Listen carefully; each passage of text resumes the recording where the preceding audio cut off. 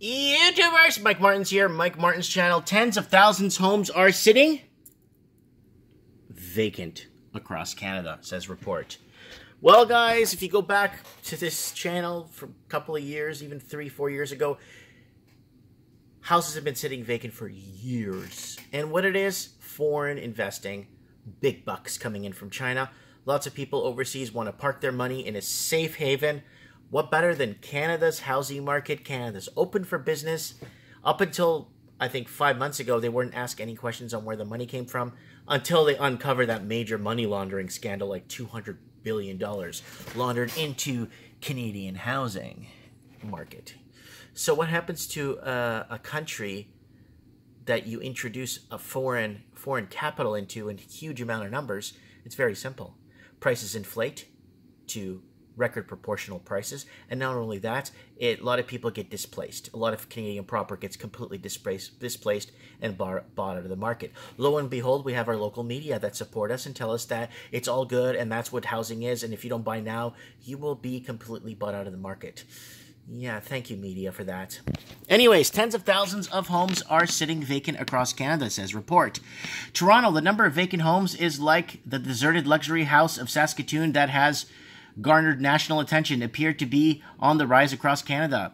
The August report by Point2 Homes estimated there were 1.34 million empty and temporarily occupied homes in 2016, the most recent data available. 1.34 million, with a country of a population of what, 30 million, maybe? By analyzing demographic and housing information from Statistics Canada for the country's largest 150 cities from 2006 to 2016, Point2 Homes determined Canada's empty home represent 8.7% of the market, increasing from 8.4% in 2006. In contrast, the vacancy rate in the U.S. never climbed higher than 2.8% during the same 10-year time period, according to the Federal Reserve Bank, the report states. So, 8.4%.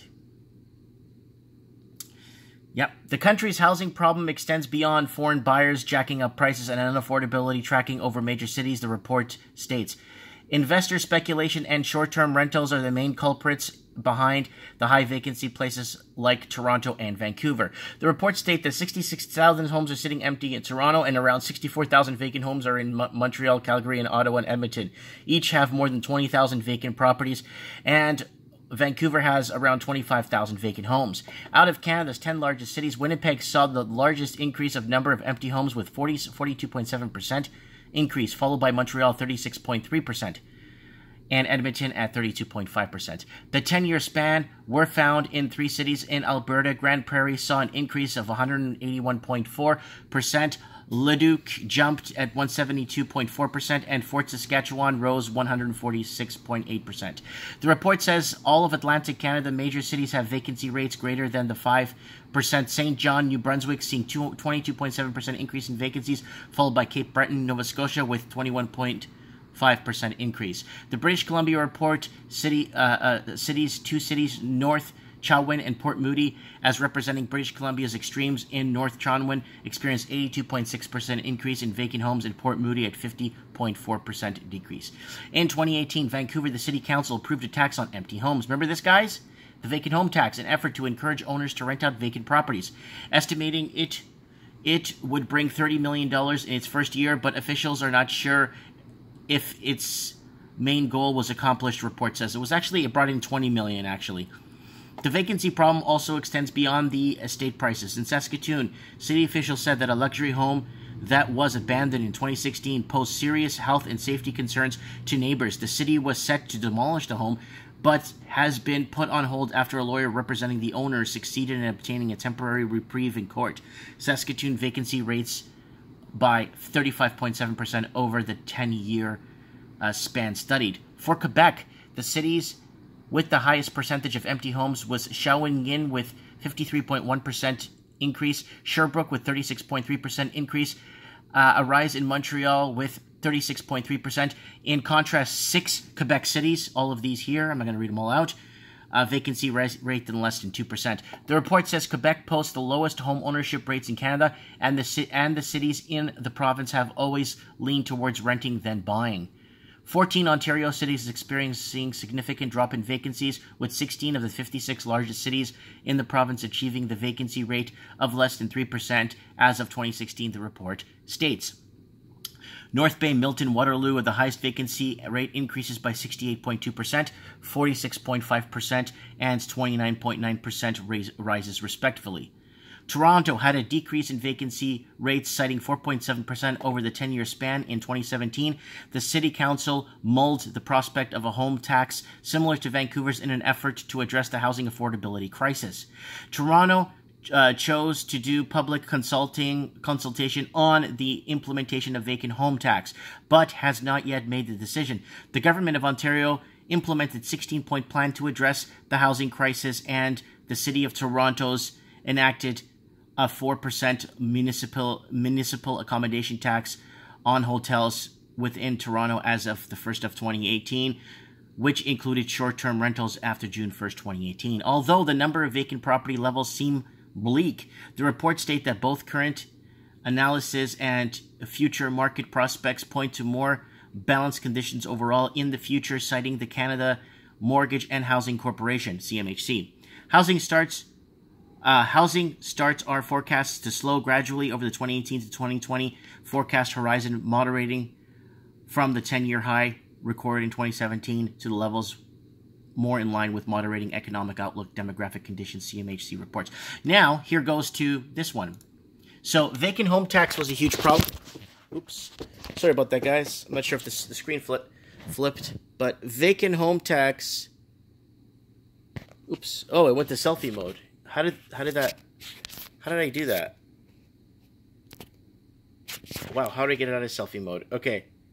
So that's that there. So, okay, guys. Now, I brought this up on my channel many times, and... yeah, I brought this up. Sorry, guys. I brought this up on my channel many times. Vacant homes are a global epidemic in Paris. Now, they had this problem in Paris, and they fixed that problem very quick in a heartbeat. So take a look at this, guys. So this is what Canada needs to do. Vacant homes are a global epidemic, and Paris is fighting it with the 60% tax. So here it is. Runaway real estate speculation had been filing global capitals with vacant homes, creating artificial shortages in the world's most sought-after cities. The shortage has made local homeowners wealthy overnight, but it comes at the cost of turning lively cities into empty shells. The city of Paris has decided it's had enough and implemented a tax in 2015. They didn't quite get the results they wanted, so they're now tripling it to 60%. So there it is. Paris has been trying to deal with the vacant property owners for some time, despite warnings that the city will take action.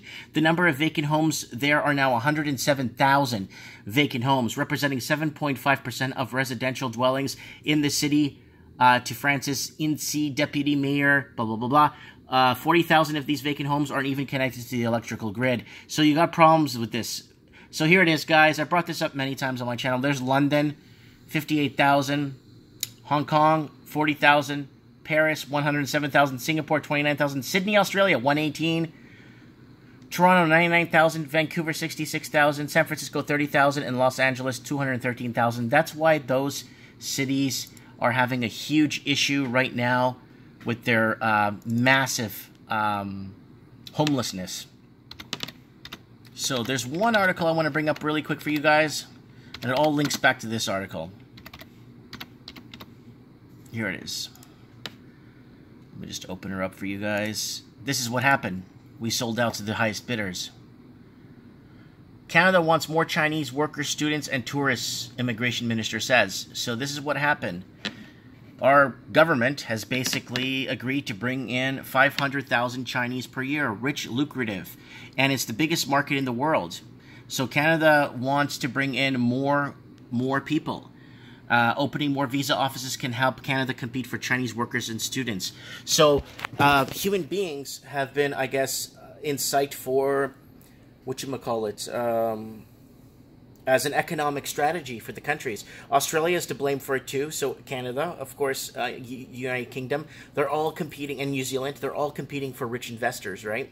It got so bad in New Zealand that they don't sell to foreign investing anymore because the local Kiwi proper can't even afford to buy in any one of their own cities. Even if they go 100 miles outside of Auckland, they still can't afford to buy. So or Welland or anything, they still can't afford to buy. Or Christchurch, they still can't afford to buy on the wages that they're on. So wages are what drive up real estate prices, and if it's not wages and the locals driving up the prices, it's not going to work. Let me know what you guys think in the comments below on this. I would like to know what you guys feel about this. It is actually kind of important that we kind of set this up so people can understand where we're headed with this. All right, guys, thanks for watching, and let me know in the comments below. And don't forget to subscribe and share a video if you want to support this transmission.